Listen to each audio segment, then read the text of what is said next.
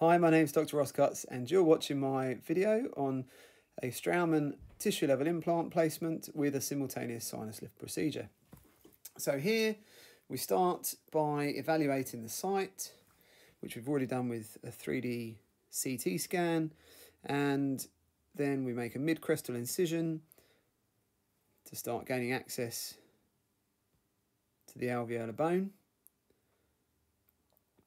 We start reflecting the tissues. We try and reflect with clean periosteum as much as we can. Can see remnants of scar tissue buccally there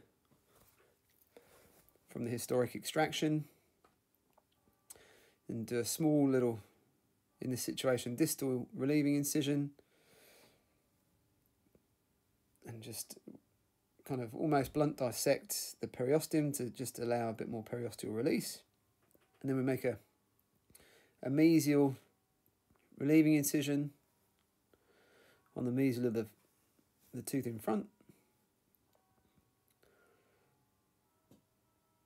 And just full thickness. And then again, just try and dissect out the tissues using sometimes the back of the scalpel or a Boozer elevator. And just on the buccal window there, we can see a little bit of residual GP from the old extraction. And here we go. We start by creating our buccal window using a piezo surgery, just a little round diamond piezo surgery burr to remove atraumatically the thin buccal bone. I try and keep the windows nice and small. I only want to elevate the sinus just large enough to support our implant, avoiding sometimes some large vessels. And eventually we can see that we've got the buccal window mobilized and that small piece of buccal bone. And here's my series of sinus instruments, which are round-ended, smooth-ended, so that we don't have any nicks on them that could maybe tear a thin membrane. And we just gently keep the tip of the instrument up against the inside of the alveolar bone so that we use the heel of the instrument to push and elevate the sinus lining. And once we're happy that we've elevated the lining enough, mobilized it, we can start our osteotomy site with our twist drill series. And so then that's our first 2.2mm direction indicator going in place, and it's we're going to put a 10mm implant in this site, I think. There we can see the buccal deficiency where it's resorbed. Then we go through our twist drill process. So this is the 2.8. And there's only a residual height of, I think, 3 to 4mm of crestal bone. I try and leave the bony fragments within the sinus window. There's our direction indicator. And then the 3.8 twist drill. Again, being careful not to kind of engage the lining, not to tear it or perforate it.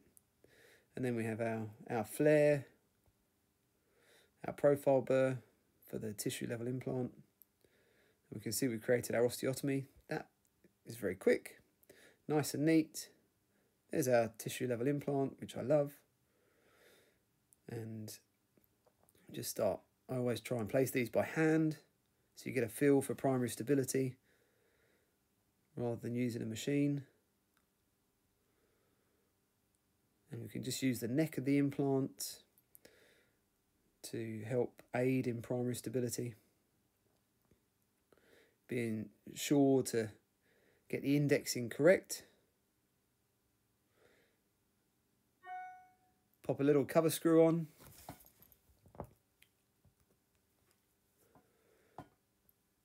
Just to help with primary closure. And then we check for passivity of the flap. And then just going to pack the window buccally. Sometimes you can pre-pack the window before you place the implant to ensure you get good material going palatal to the implant fixture.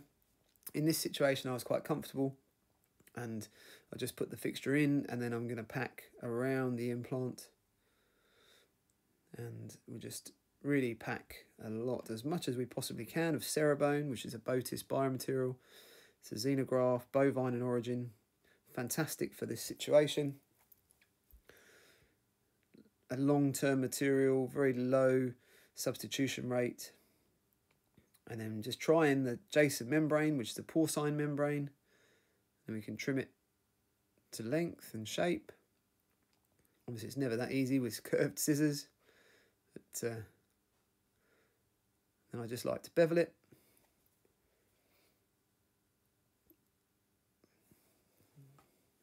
And then I wet it, just to aid kind of malleability.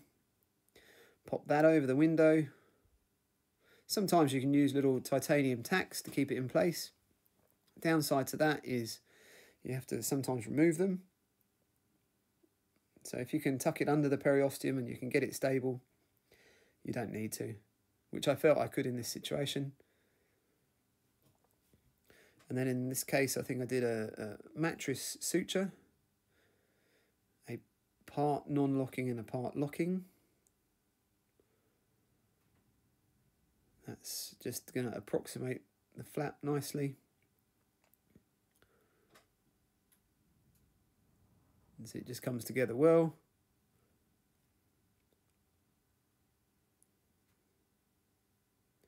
So just cut the tail and then start the mattress.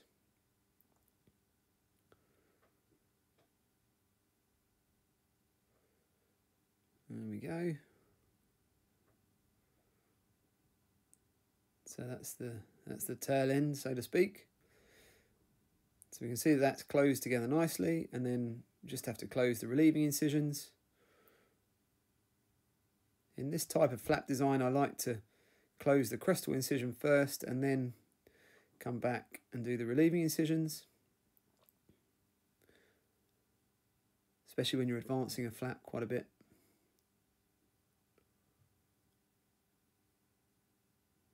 Just another little simple interrupted,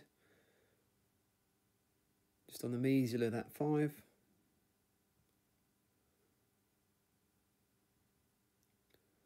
And my assistant always just cuts the tails.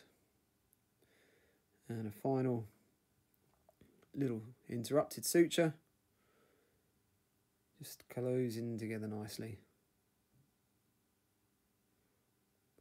There we go, and we can see that the fixture's closed over. Have no biomaterial coming through or any membrane exposure. Good